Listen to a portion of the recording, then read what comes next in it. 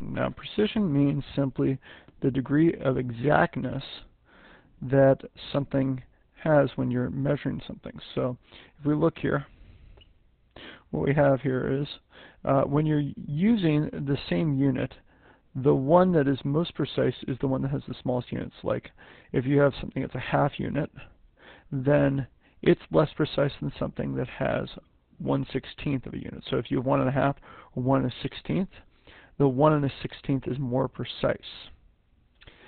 When you are using different types or different units, the one that has smaller parts is more precise.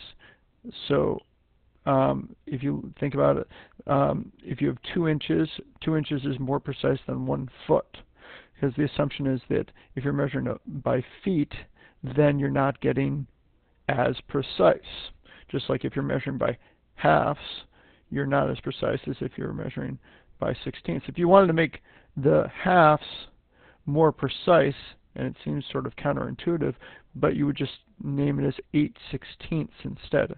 And so that indicates that you have measured to the 16th as opposed to the half. Now when you add or subtract units, you may have to round to the place of the least precise unit in the problem. And we're going to go over what that means in a second here. So this here is, if we look here, which unit is more precise, 3.1 liters or 4 liters? Well, 3.1 liters or 4 liters, well, we just look, the units are the same. So all we do is we say, okay, well, now we just look and see which one has the smallest units or smallest parts of a unit here. And this is 0.1 of a full unit, and this is just 4 full units. So this one over here is going to be more precise for that reason. 4 quarts versus 2 gallons. Again, both these things, it's not to say that you couldn't have exactly 2 gallons, but if you say 4 quarts, then it's assumed that you're measuring more precisely. So 4 quarts, because quarts are smaller than gallons. Now here, find each sum or difference and round the answer appropriately. Now, when you go ahead and you have a problem like this, 6.23 pounds plus 2.1 pounds, all you do is you add them together, and you just go ahead and go, well, this is going to be 8.2 plus 1, that's going to be 3 pounds.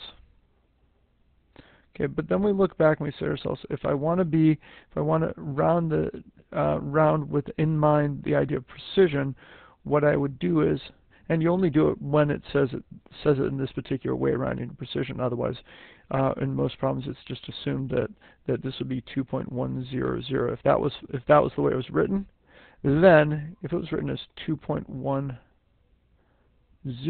pounds, then it would actually have the same degree of precision as this, 6.23 pounds.